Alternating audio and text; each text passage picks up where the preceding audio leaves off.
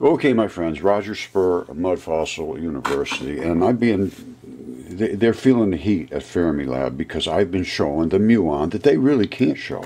And I believe that I have the evidence that kind of really crushes what they're saying. So let's see it. I'll show it to you. They're asking, what can wobble muons? Tell us about this. This is just a few days ago. I've been posting over and over on their site and against them that they're not doing the right research. They think they found a muon. I don't think they have it all. I think they found an electron. I can show you the muon. All right, first of all, what's a muon? Well, that's what they call a muon. And what is Cherenkov radiation? Cherenkov radiation is when you have a high energy particle crashing into a different medium. They use this, they call it Cherenkov radiation when they have heavy water and nuclear particles crashing into it to absorb those particles within the heavy water. And they create these muons and electron showers and so forth. They can see these in the huge hadron collider when they smash things together. Billions, literally billions of particles. And then they dig through the debris and they can see these black balls and they can see these white showers, but they never knew they were attached together. I'll show you what they look like when they're in their attached form. Don't forget, we're talking about light. Light is literally the smallest particle we know of, except I will show you something smaller. So this is a light wave. This is the particle that has the black and white ball, which I just showed you before, a black ball and a white shower. That's the white shower, that's the black ball. They actually detach at the Venturi. And I will show you that. Can you see that particle? That is the photon. Half of that is an electron. Back to back, it's like two-bar magnets. And when they come through the air at the speed of light, which is not completely set either. You can see it's speeding up here. Obviously, it's speeding up. So there's no question that the speed of light is not exactly set. I could show that in a number of ways. I'll show you again right on this picture right here. Look at the blue one. You see the blue electron? Blue photon? You see how far apart it is here? You see how close it is up there? Obviously, it's either expanding, it's either getting faster or going slower, one or the other. There's their Higgs fields. That's whoops. Can't see that, can you?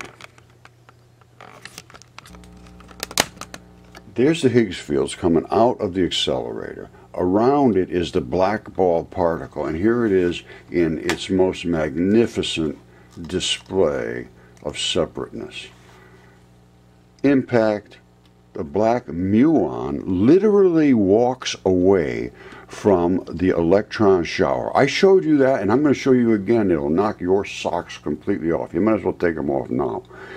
Boom! What happens? I can't get through there, both particles at the same time. Only a white can get through. The black somehow just walks away. It has no impact value whatsoever. It doesn't emit, it doesn't absorb, it doesn't concuss. All it does is attract. And it right back here, at an exact distance, it starts sucking those white ones back in. That is the muon. And why does it wobble? Here's exactly why it wobbles. This was the muon. Right there. Right? That's the electron part. Half of that is literally what we would consider an electron. Nobody's ever known the dark particle was attached to the electron. Nobody's ever known that.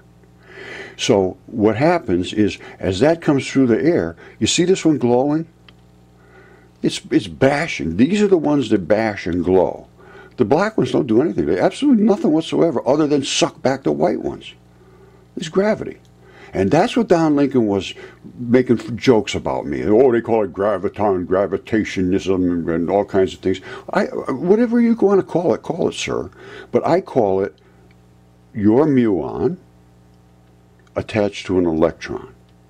And that's all that makes up the entire universe. Everything is made of these two particles attached together. And they can absolutely 100%, no question whatsoever, separate. I showed that in the most extreme elegance. There they are right there, the black ball, and there's the white shard. Not a single taste of black in there. Zero, none, nada. They come back here. How did that happen? These, either the black balls are just waiting around for white ones to show up so they can jump on them. I don't know. I have no idea. But I don't think the ones that detached here somehow jumped over and got back here. These are new ones that are coming into these white ones. The white ones that are coming through are same white ones. The black ones that are reattaching, I think, are different ones that, well, they have to be. I mean, that's the way I'm looking at it. So let's just go a little deeper. Hints of new physics. Should we be paying attention? Absolutely. These are as they crush in, they glow. Push to shove means glow. I've been showing this over and over. I think they're listening now. Every once in a while, multiple times per year, a new researcher finding fails to line up with our theoretical expectations. Absolutely. We need an entirely new physics. All right, so let's start over again. I just want to leave you with that. The people that are in control of our science need to do some real work. The outside of our atmosphere is loaded with electrons that are scrubbing as we spin through space with the other electrons that are showering us from what they call the vacuum of space. Not a vacuum, loaded with particles, scrubbing like the tires on a pavement. That's why we have global warming. It's not a carbon dioxide blanket. It's the scrub of electron to electron, push to shove. We are scrubbing through the arm of the Milky Way. Everything that's in front of us is concussing. That makes our system glow. And that's why this is happening. That's why these arms are being bent back. It's because this is spinning and all the particles in space are pushing back against these that are scrubbing against it. Just like my sprays of light that I'm showing. Anytime you have push to shove, you have glow. These are glowing because they're crushing into the particles that are in front of it. It's as simple as that. And the more mass you get together, the harder it crushes forward, the more glow you get. That's why the bigger the mass, the more the glow. It's simply the scrub.